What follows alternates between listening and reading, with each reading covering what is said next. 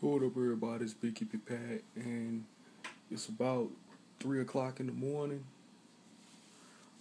But I felt that I needed to do this because God put it on my heart. And when God puts something on your heart, asks you to do something, you don't question it. You go and do it. But it's the scripture of the day. It comes out of Ephesians, chapter 4,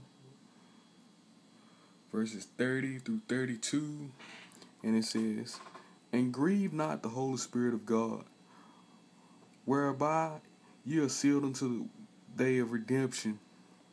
Let all bitterness and wrath and anger and clamor and evil speaking be put away from you with all malice. And be ye kind one to another, tenderhearted, forgiving one another, even as God for Christ's sake hath forgiven you."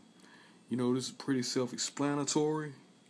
It's telling us not to, when we feel the Spirit, not to grieve it, not to try to shy away from it. And as long as we stay faithful, God will be with the Spirit of God, will be with us until their redemption. And 31 talks about the bitterness and wrath and anger. Of course, we don't want to follow all that and keep all that inside of us. And we don't want to let it overtake the Spirit of God, because it's opposite of what God would have us be. And of course, to be kind one to another, no matter what happens. We need to respect one another. We need to love one another. Be kind. We need to show love, because that's a true character trait when it comes to being a Christian.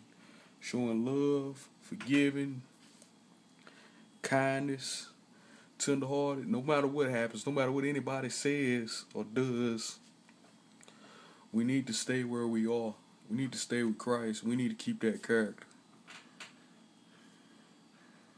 You know, Christ was nailed on a cross. He was beaten, battered, treated with disrespect, but he never changed who he was. And we need to be the same way. You know, if you have any issues with that, come to me. I'll pray for you.